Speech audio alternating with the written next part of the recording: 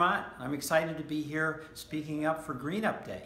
You know, what a great tradition. Started in 1970 by a Republican governor, a great environmentalist, Dean Davis. And through the years, it's really been embraced by everybody. And it's not just Republicans, Democrats, Independents. It's not political.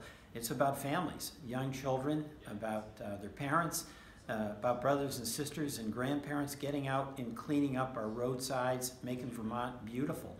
I remember with great fondness the kind of community spirit feeling that I had when I was helping pull tires out of the river in Northfield, working with good people, and what great fun it was, and what a great sense of accomplishment. This is a day to take great pride in our state, in one another, in what we can do in small ways to keep Vermont as beautiful as it is. So go Green Up Day, find a crew to work with, and do all you can.